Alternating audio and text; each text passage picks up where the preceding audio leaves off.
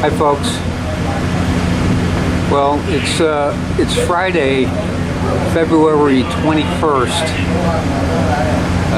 2020, and I'm on my way back to Camiguin from Cagayan de Oro. I had to go there for a visa run in order to extend my visa, because I have a tourist visa, and I'm about to head back over. Now, there are some small changes about going on to Camiguin. You have to fill out a form. It's a simple form, and it just takes 3 minutes. But you have to state what countries that you've been in before visiting the Philippines.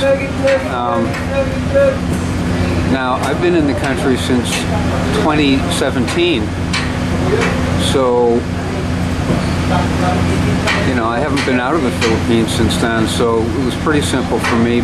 Now, we'll see when I get to Camiguin itself if they have more questions for me, but and they may well, but we'll find out when the time comes. So this is what will be waiting for you when you get onto Camiguin Island. You have to walk through that area there where those pavilions are, and they'll scan you to take your temperature to make sure you don't have a fever, and then they'll give you some hand sanitizer, and then they'll ask you questions about where you've been. And if you're a foreigner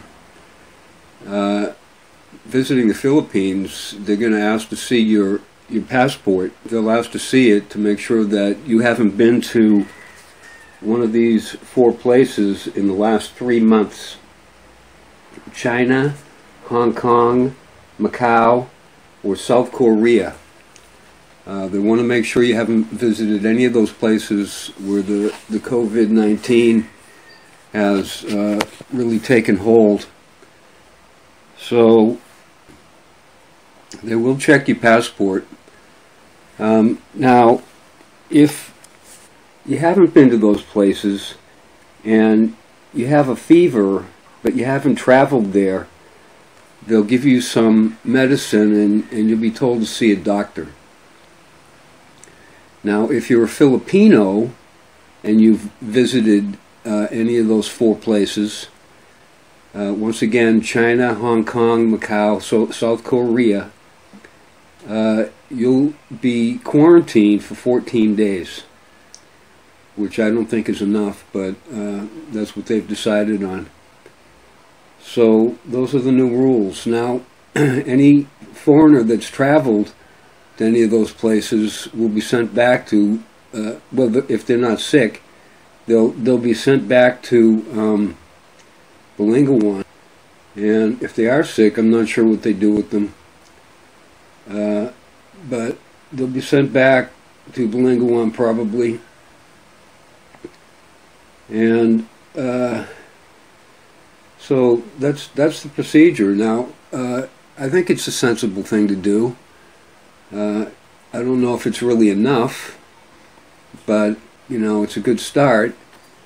If there may eventually be other countries added to that list, but as of February 21st, those are the countries that you can't have traveled in the last 3 months. So anyway, they want to keep coronavirus off this island, and they got to do something. So I guess it's a good start, and hopefully this will go away before too long. It's been going on since December in China, and I guess they do have they got a handle on it in China, I think, but not elsewhere. Some other places don't.